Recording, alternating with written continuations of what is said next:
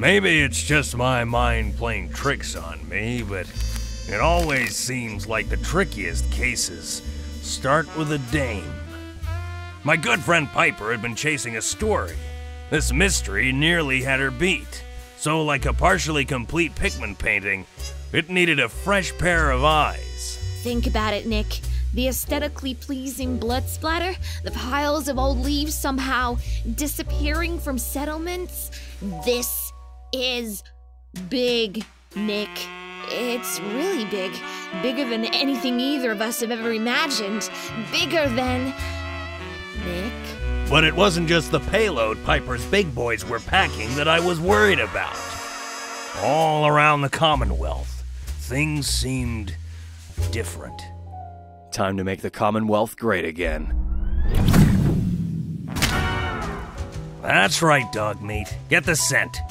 Where are these disturbances coming from? Ah, the glowing sea. Not what I was expecting. Get us away from here. I think I know where we need to go. When you've been in the detective business for as long as I have, you learn to notice things. Call it intuition. Call it a hunch.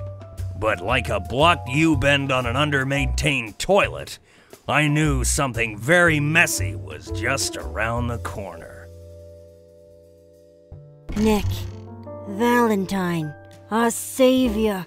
I knew you'd come. I saw it. Jesus, and what's this fucking gobshite planning on doing about our super-sized fun bags then? We're all good here, Detective. Everything's just fine. Really, everything, in fact, is... Man, that's just so... That's hot. Yeah, that's hot. Detective, you haven't even seen the worst of it.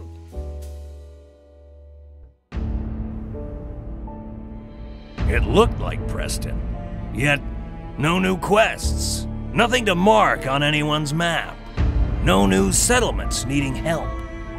I had met since with planted memories whose entire realities were perfectly crafted lies, but when something just seems too damn absurd to believe, then their whole reality comes crashing down.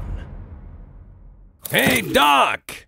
I think the Preston mod is just too unrealistic. It really broke the immersion.